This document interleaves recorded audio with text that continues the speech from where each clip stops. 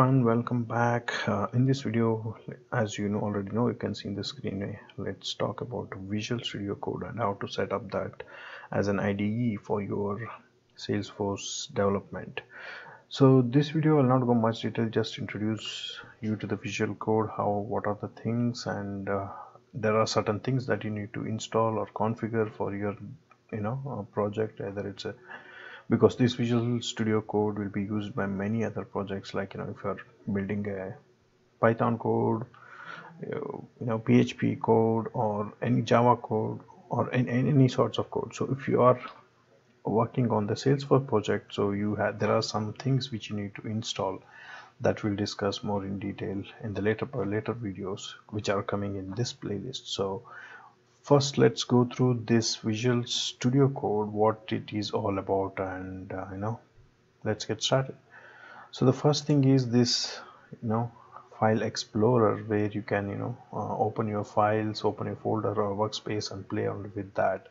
And the second thing is the search bar. You can search your file like you can type any keyword, like anything you want to search across your files irrespective of the folders or the workspaces. And this one is the source code manager, source code management. So you have to install either SVN, Git, or any other things that will help integrating in this piece of the icon.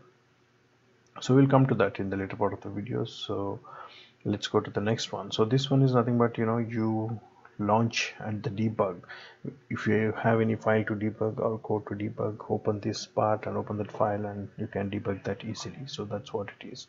And coming to this part, this is the marketplace, or you can say extension marketplace, where you manage your extensions for this VisualForce page. Like I said, if you're doing a Salesforce project or a PHP project, you need certain extensions so that you can connect to that application and manage your source code, and also do your coding and keep versioning it. So there are a lot of things involved in it. For that, there are a lot of extensions which are already built. So if I talk about Salesforce, there is one thing that you need definitely is the Salesforce extension pack. This is also one of the extension, but this is part of the Salesforce extension pack. If you install this, all these things come under this one. So this will help in managing your Salesforce application. It is opening in the new window. Fine. So if you search Salesforce extension, like I can show you here,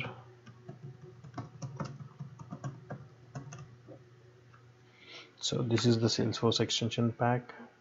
You need to install this. I have already installed this, so that's why it's coming as uninstall or disable.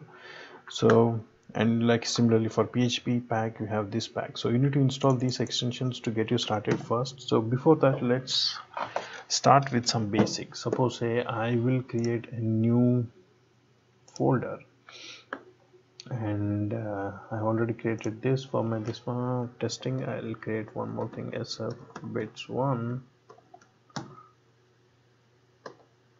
So I have created this folder, and let me select this folder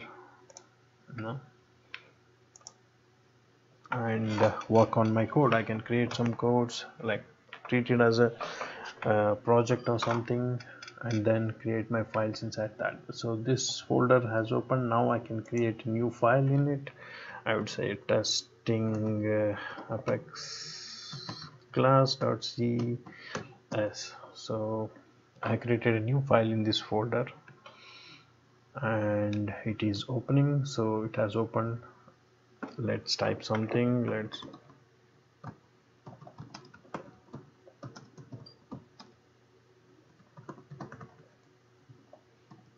So I'm just typing some function or a method just to save this. So this is a first apex class, and along with that you can also create folder in it, which is nothing but you can call it as a new project which you are working on.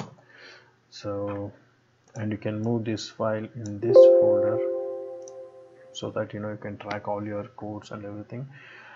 And this is another project you can create in the same this one. I think it's coming in this one. So let's go here, and if you go up, click here, you can create one more folder like sub project. And once this is done, you can create further subfolders in this. I would say apex test class.cls, and I'll just put some comment here and save it. So this is how we can create folder and subfolder. And now that we have tested with this folder, let's create, or let's save this as a workspace. So what we can do is, if you come down here, save as a workspace, so click here and then give a name like new project workspace something. So it saves with the extension code workspace. That is the type of the file. And once you save this as a new workspace, it will be in your local, and whatever you create the files here, it will be saved in your local wherever you have saved. And similarly, in this workspace you can add any number of folder. As you can see, add a folder to workspace. You can say this is staging environment.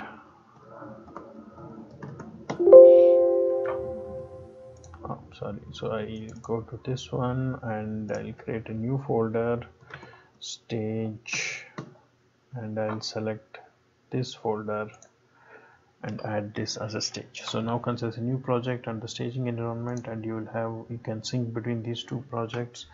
And also in the next video I'll show you how to connect your org and how to download from the org as well as to the SVN. So just for the sake of understanding, I'll show you one more important command. Like if you go to settings, there is one command palette. So if you press here, you can find all the commands, like connect to the org. If you say org, log into this org and log out of this org, you can retrieve the source from the org. So you can do a lot of other things.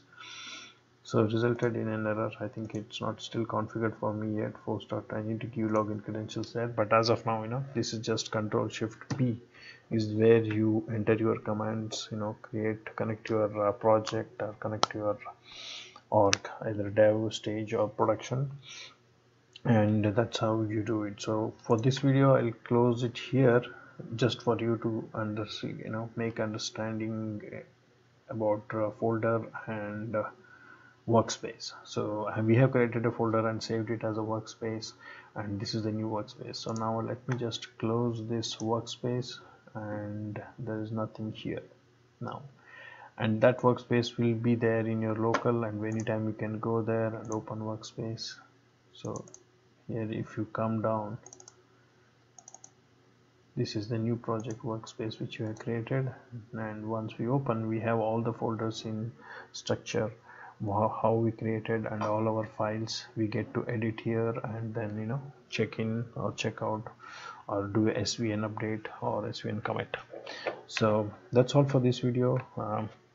Do subscribe and follow if you want to know more about this Salesforce setup for the VisualStudio. I'll be posting more videos on this. So thank you for watching till now. Bye bye.